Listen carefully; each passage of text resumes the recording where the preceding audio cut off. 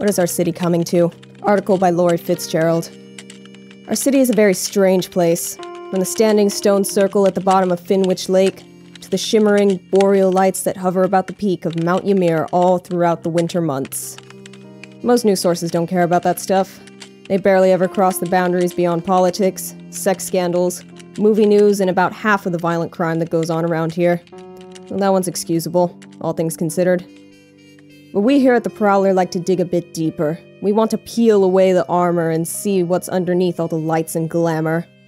Since this paper's inaugural issue in October 2003, I've been looking for the weirdest and most overlooked news, and I've been getting that in spades. But recently, something's been feeling off. There's a bad undercurrent in everything, a tension that no one is really acknowledging.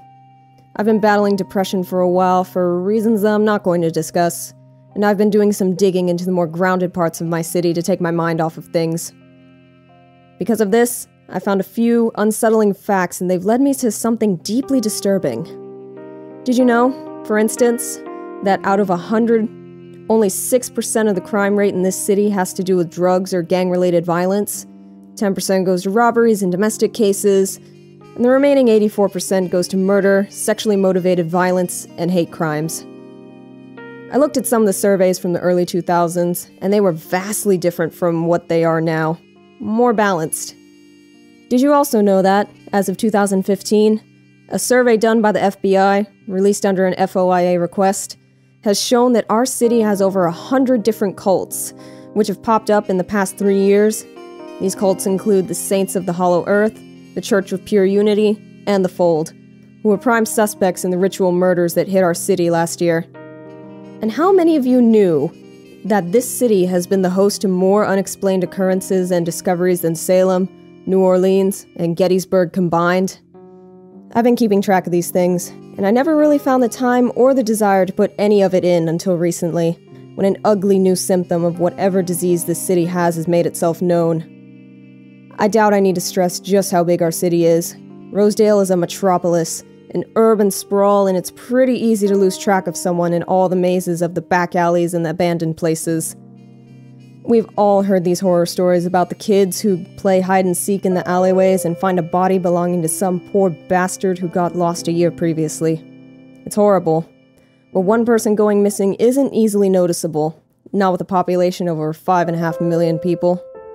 However, it should not be easy to lose track of more than 100 people in the course of 2 weeks.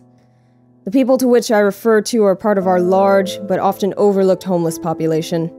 They've been beneath the notice of a lot of people. Some of you are probably guilty of this, dear readers.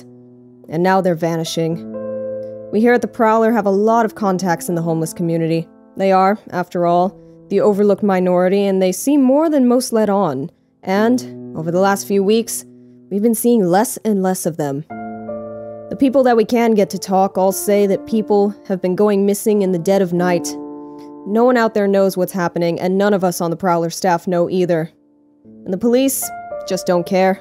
But then again, when have they ever? These are innocent people. They're single mothers and fathers. They're war veterans who got screwed by the system.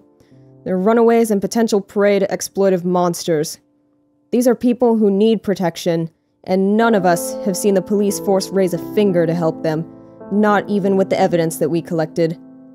Oh yeah, we managed to get some evidence together. Pictures of shanties that were torn apart and sleeping bags ripped up like someone had taken a hunting knife to them. Footprints in the mud, smashed light bulbs near the places that the disappeared frequented. Hell, we even found a blood splatter near one spot. But the police didn't consider them. We took them to Captain Powell herself, and she gave us the same, "We'll look into it when we have more resources" crap that all of us know is just her way of telling us that we don't have a chance in hell of drawing attention to this. So I feel like this needs to be said, and said right now. Rosedale is sick.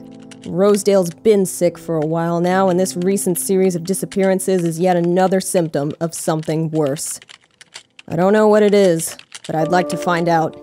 Until then, dear readers, stay cautious, and keep your doors locked at night.